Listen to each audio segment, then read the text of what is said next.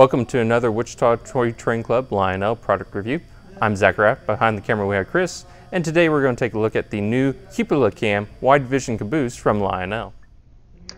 We couldn't find anything specific to the wide vision caboose, other than that, of course, the reason that it's called a wide vision is the cupola on the top of the caboose is extended out from the caboose body. That gives the conductor a little bit more of an expanded view of the train as they're going around tracks to check for hot boxes and any other issues with the train as they're rolling down the track. So a few features on this caboose. It is your standard Lionel O-scale caboose. Scale proportions, operating couplers, LED lighting. It also, of course, has our CupolaCam, which sits right up here in the cupola. We'll get a closer look here in a minute. And that, of course, lets us see the view from the caboose of our train ahead.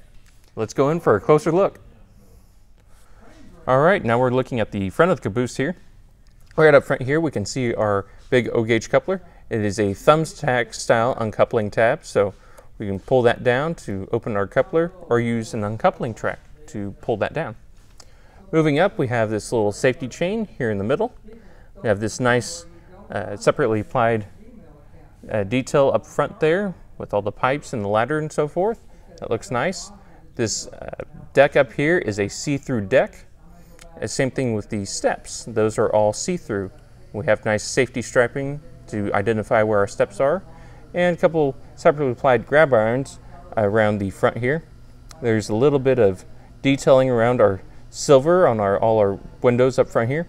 Our middle door there, they are separately applied and they are sprung, but they don't open very easily. And earlier when I tried to open one, it didn't want to snap back closed, so I'm not going to push on it. But they are separately applied, and I'm sure some of them actually might open and close freely.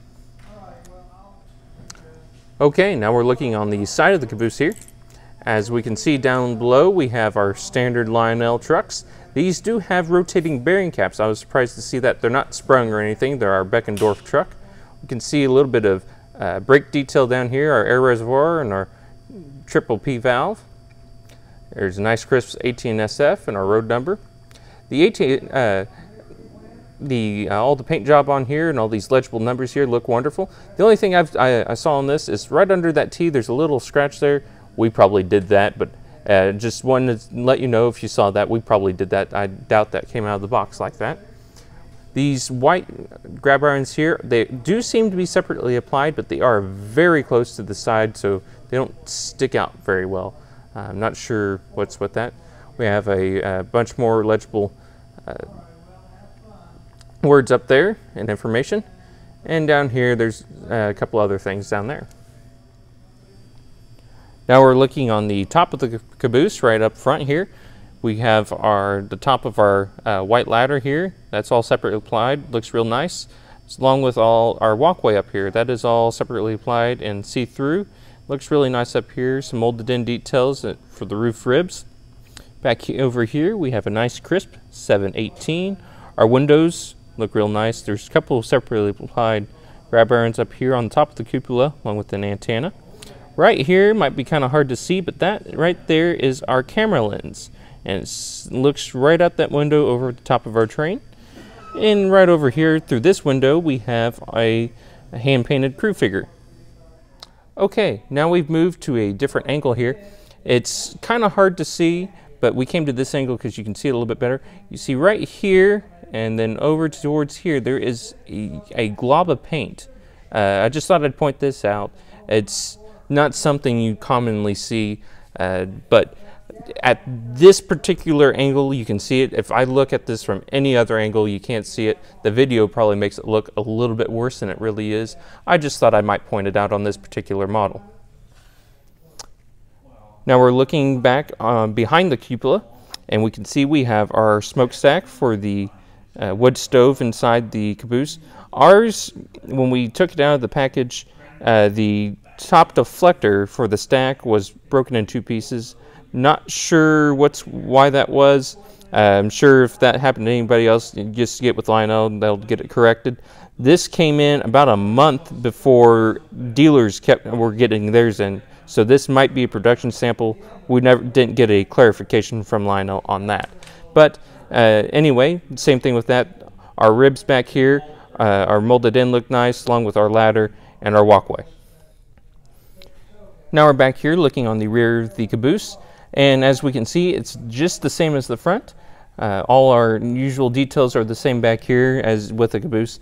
One thing I did forget to mention up front is we do have a little LED red light. This is on both the rear and the front. It is red, and it does light up with when we do add track power. All right, now we got the Caboose flipped over here, and we're looking at the bottom. Right over here, it's the bottom of a toolbox. That is on the other side that we were looking at, so there's a toolbox there. We can see the rest of our brake rigging that is on the underneath here. Right here, we have a nice built by Lionel date and our product number. Right there is our reset button for the camera. If for whatever reason we're having issues with the camera, we'll press and hold that for 2 seconds if I remember correctly, and that'll reset our camera. Right over here we have a light on-off switch, so this will kill power to our interior lighting. And then back over here, it's kind of hard to see if I turn this truck here. I'll hold it. We can see right through there, there is some more another on-off switch. That is an on-off switch for our camera. That way we can do that, turn that off separately if we're not going to use it. Another item to note is, again, with any piece of rolling stock or locomotive you get, I would always recommend put a little drop of oil right where that axle goes into the bearing, especially with our rolling bearing caps. That way this whole shaft there gets a little bit of oil in there. And also again with our center rail pickup rollers, that keeps squeaking down. Those are notorious for squeaking and gives us a little bit better continuity. Okay, we got track power to the track and got our iPad ready to go ahead and use this. This can be the camera can be accessed with either an iOS device or Android. It also comes with a CD that you can put into your laptop, and you can also view the camera through there. For demonstration purposes, we're just going to use the iPad here. So first, we want to make sure we have our Lionel Wi-Fi camera app downloaded from the App Store. And then after that, after we know we have track power, which we do, we'll come in here to settings and Wi-Fi settings. And this big long one here with that CM at the front, we'll want to go ahead and click on that. And we're connected there. That way we know we're connected to our Caboose. Come over here, we'll go ahead and launch our app. We'll click OK, it found our new device. We'll just click OK on that message there. And we'll go ahead and click this. We'll want to hit skip. Give it a second. And we are all set up and going. So if I go ahead and I can move our Caboose here, and that reflects on our camera. We have a live streaming video feed here. If I go ahead and tap on our screen here, this gives us a different options here. We can flip-flop our view a bunch of different ways. We have a couple other contrast and brightness options over here. If we go ahead and hit this, I can take a snapshot. Or if we go ahead and hit that video camera down there, if you can see that hopefully, and we've started a recording. Now, just like the theater car, this does not have a microphone, so it is just video, no audio. Go ahead, move it around a little bit. Stop it back there. Go ahead and hit done.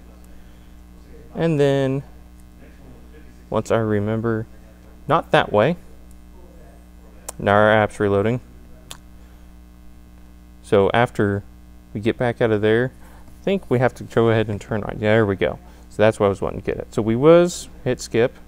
We was in here. And if we go ahead and hit back, now we can come back down here into our snapshot. There's our snapshot we took. And I bet you I can... No, I cannot. Okay. So here's our snapshot. And then we can come over here to record. And right up here is our recorded video. Go ahead and hit click on that.